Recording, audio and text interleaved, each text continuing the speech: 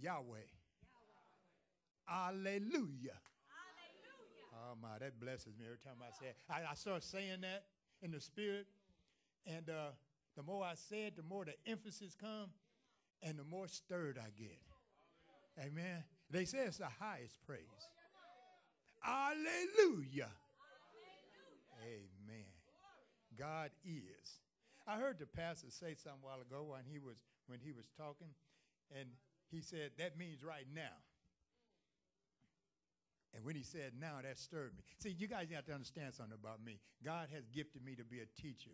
Sometimes I can hear a song, and one word out of a song is just magnified to me, and God starts speaking to me about that one word. I can hear people talk, and sometimes one word just come out to me. And I heard him say, that means now. You remember saying that? That means now. I want everybody to say now. See, when you say now, now means just a moment in time. It means this present moment. Amen. Now, this present moment. Amen. Every time you say now, I want you to say it again. Say it again. Say it like you mean it. Now. See, every time you say now, it upgrades from the last time you said it. Every time you say now, the Bible says, now the just shall live by faith. Okay, amen? Now there's no, I'm sorry, y'all. I didn't have surgery in my mouth, and I'm trying to talk. Now there's no, the devil don't want me to say it. Now there's no condemnation. Now faith is the substance.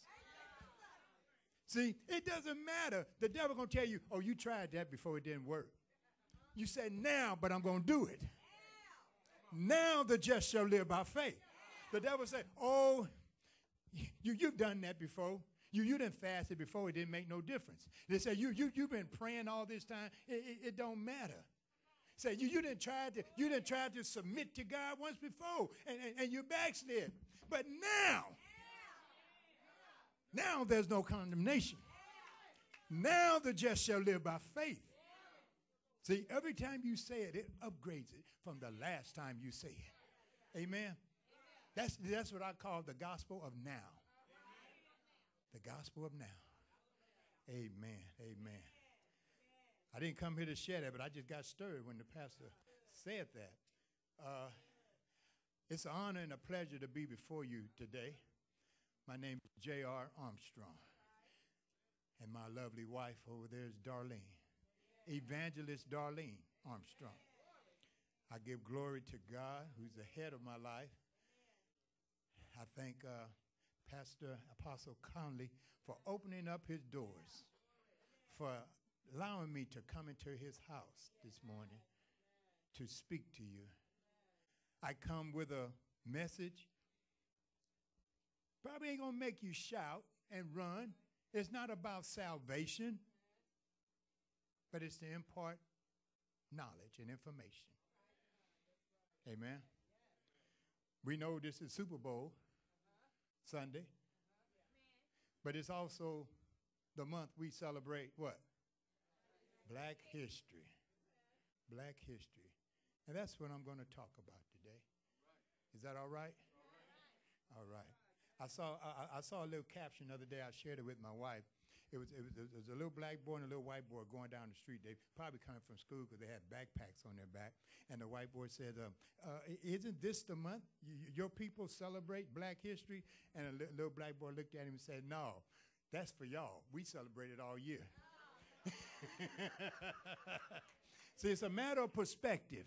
I've been seeing on TV and Facebook a lot of people complaining, oh, they only give us 1 month, the shortest month of the year. Well, what other holiday lasts a whole month?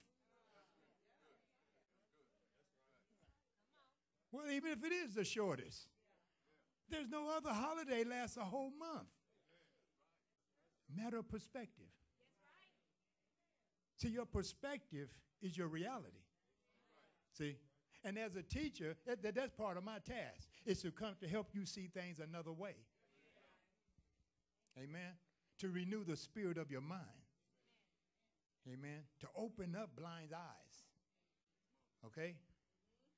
That means help you see something different.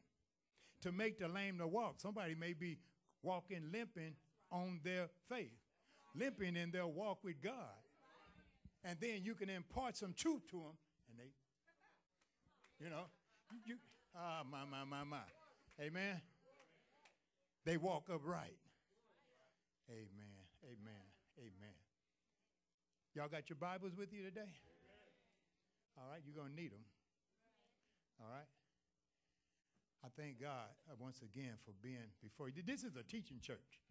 Amen. I know that because what I've known from Apostle Conley. It's a teaching church. That means it's a disciplined church. See, it takes discipline to learn. It takes discipline to learn. See, a lot of people think as a teacher that I'm supposed to teach you something. And then that's what we call teachers supposed to teach. You know, I heard people say, that teacher in school ain't teaching my child nothing. See, but let me enlighten you on something. The primary task of a teacher is not to teach you anything. The primary task of a teacher is to cause you, sometimes even to the point of provoking you, to think. Come to make you think. Because until you start thinking, you won't learn anything. That's why a lot of times they came to Jesus with a question, and he gave them another question. That's why a lot of times, he would speak to them in parables. See, the power behind a parable is to cause one to ponder. What is he really saying? What is he talking about? See, it causes you to think. Then you begin to learn. If you're sitting in a classroom in school, and the teacher is talking, and they're going on with the lesson, but if you're sitting there on your phone, or you're fooling around in your desk, or you're doing that, and you don't hear, you're not thinking about what they're saying, you're not learning. That's right. Say it, brother. You're not learning. Amen. So until you start thinking, you will never learn. Because I believe people believe wrong because they think wrong. See, your thinking will develop your belief, and your belief will dictate your behavior. So if you want to change someone's behavior, see, a lot of times we want to whoop our kids. I done told you. We all grew up with that, and we're forced to act right. Okay, we're forced to act right. But if you really want to truly change a person's behavior, especially an adult, you can't go around whooping on folks. Yeah. Amen. Yeah. So if you want to change someone's behavior, change their thinking. And then their behavior will change. Amen. Amen. Amen. Well, Father God, I just thank you right now for the opportunity, Lord God, to stand before your people. Father, I just thank you, Lord God, that your word is true. I thank you, Lord God, that you watch over your word to see that it does that which you sent it to do. Lord, send your word to illuminate us today, Lord God. Send your word to bring revelation to us today, Lord God. Send your word to open up our eyes that we may see things, Lord God, in another way. Jesus said, I came to bring division. Another perspective. Di means two. Another perspective. So as we get into the word, Lord, show us your perspective. Help us to see things, Lord God, the way you see them. Enrich our lives with your word. In Jesus' magnificent name. Amen. Amen. Amen. This is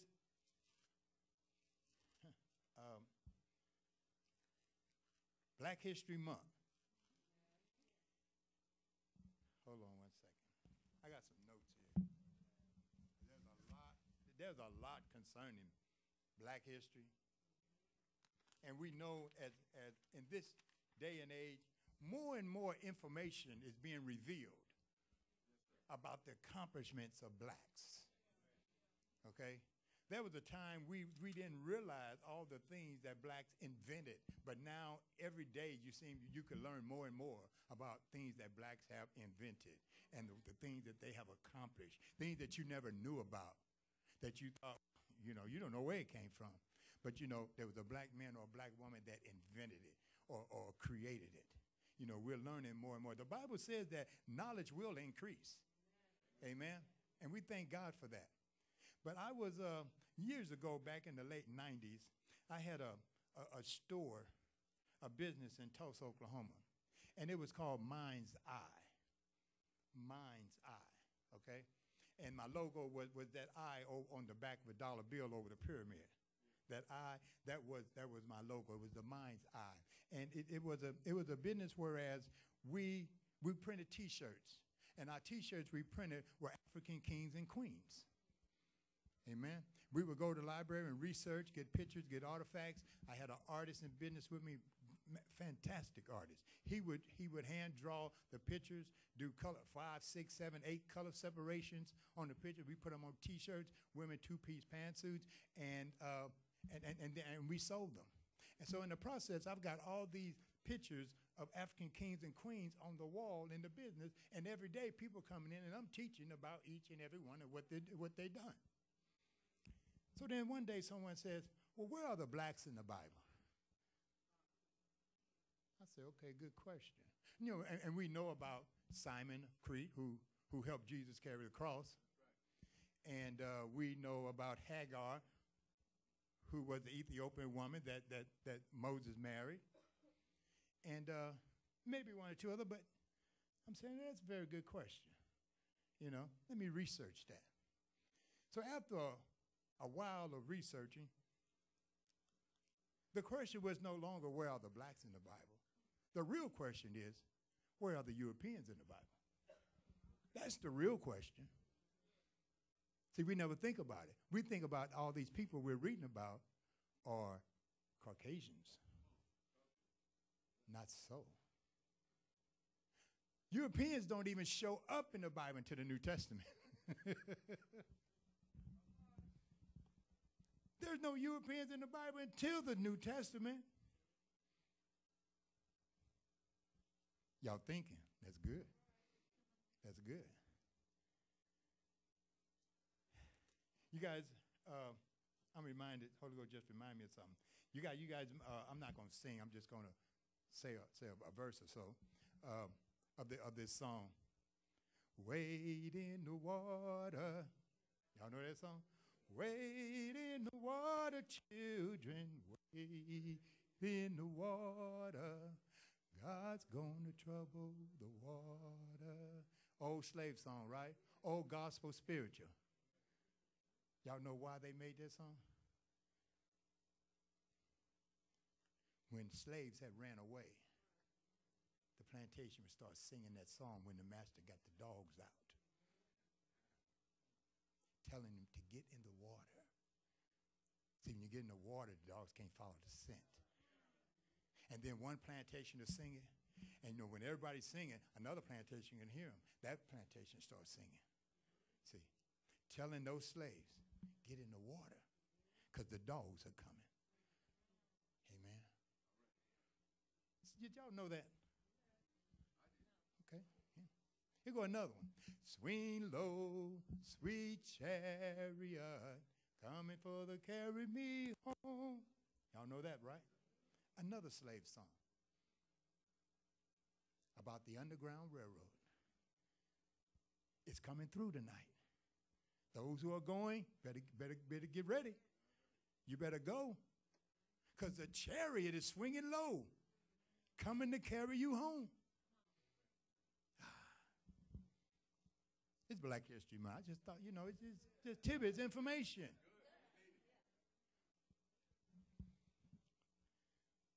But how many know, finna get a little serious now, how many know that black is not a color? I mean, black is not a race, it's a color.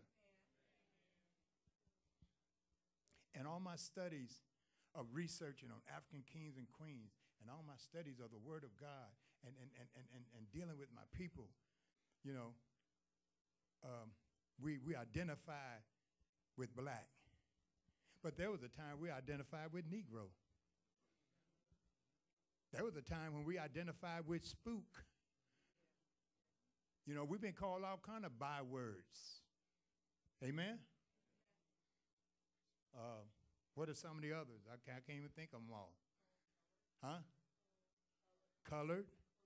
Coon. See, all these bywords we've been called. And now we accept, you know, Afro-American.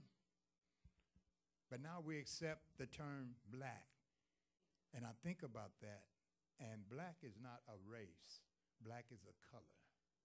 Now, if you're trying to give someone some information, you say, oh, you want to get down to the Piccadilly store. Well, you go down this street here and you make a left. You go 2 blocks, and on that corner right there, you'll see a black man sitting on the corner. He sits there every day. You make a left there. Now, that's just for identification purposes. But you're not talking about his race. You're talking about a man, a black man, a man that is dark, okay? Now, it don't have to be an African-American. It could be an Indian. People that come from India, some of them are darker than anybody in here, like this table here. But we don't call them black. Interesting, huh? But black is not a race. Black is a color. The big lie that I have discovered, one of the biggest lies ever told us,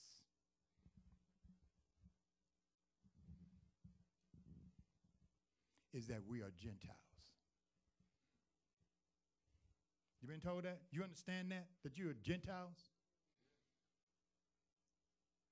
Who told you that? Huh? Your pastor? Well, I mean, it's no shame. We've all been told that. We've all been told that. We've all been told that. But that's not what the Word of God says. So whose report are you going to believe? I'm going to show you what God says. Amen? I mean, I didn't just come here with some speculation and some observations. I'm going to show you what God said. The lie is that we are not Gentiles. You got your Bibles? Go to Genesis. We're going to go back to the beginning of the Word.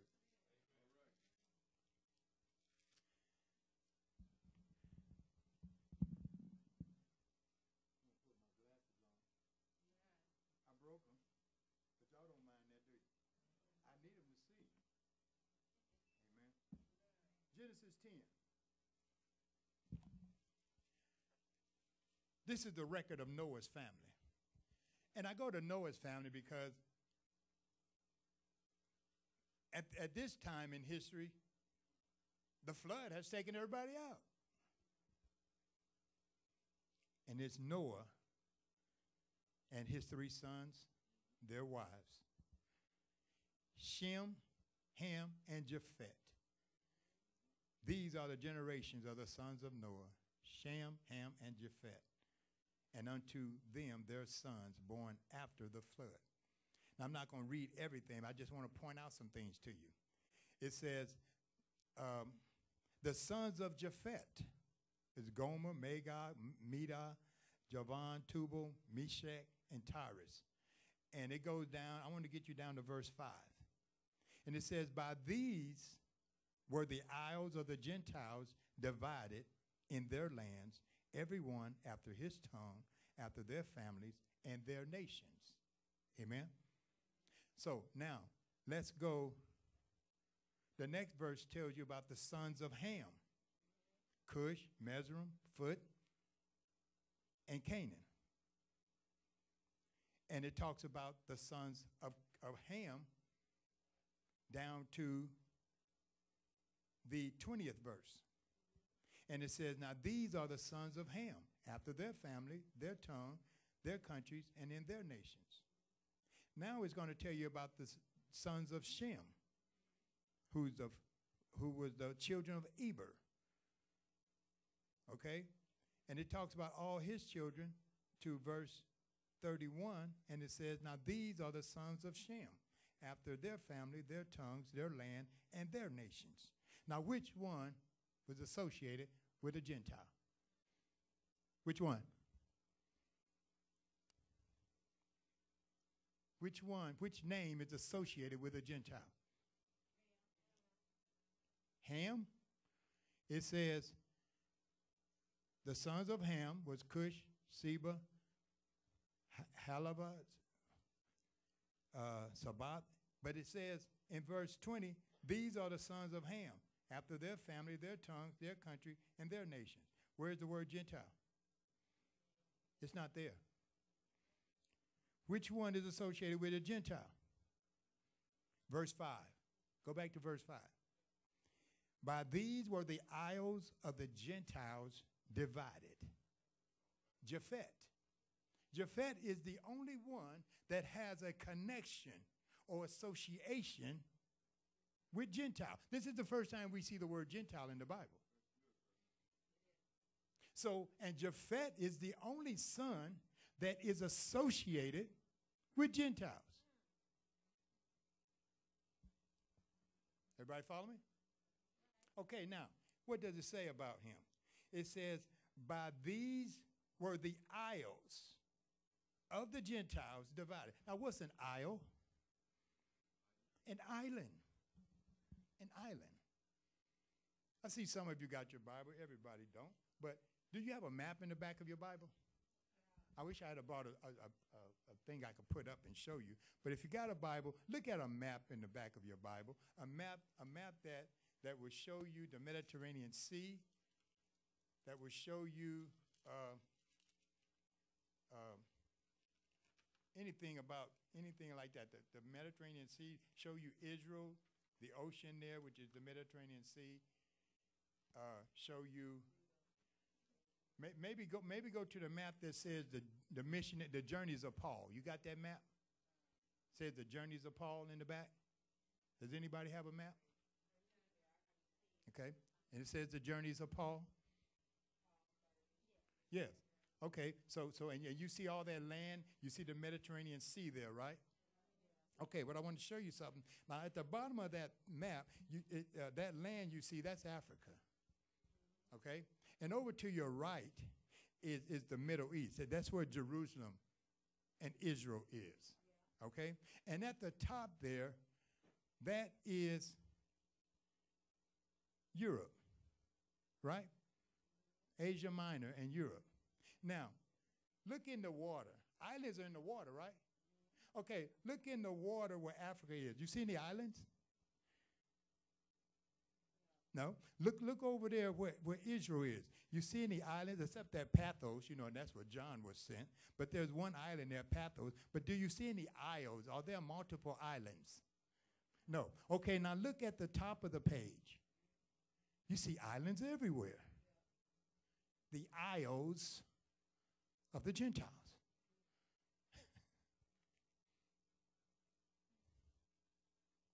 The isles of the Gentiles. Japhet lived in the isles of the Gentiles.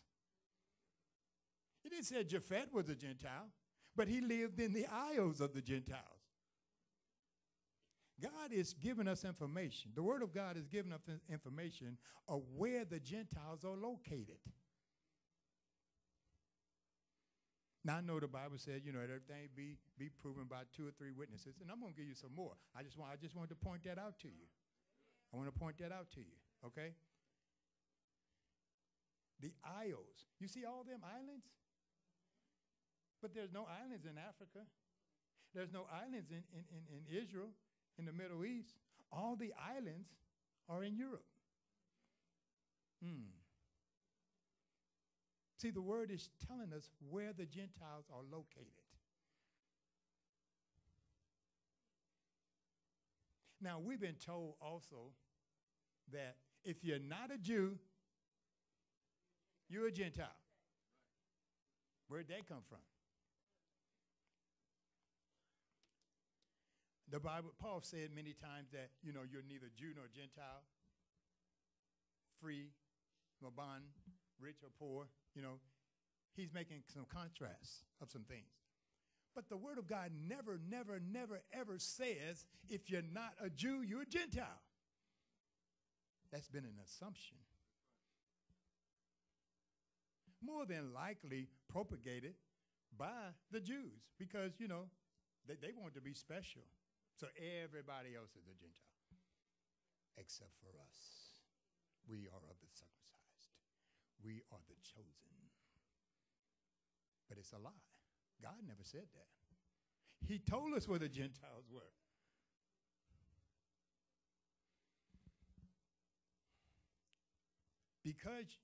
Because you're not a Gentile, because you're not a Hebrew, does not mean you're necessarily a Gentile.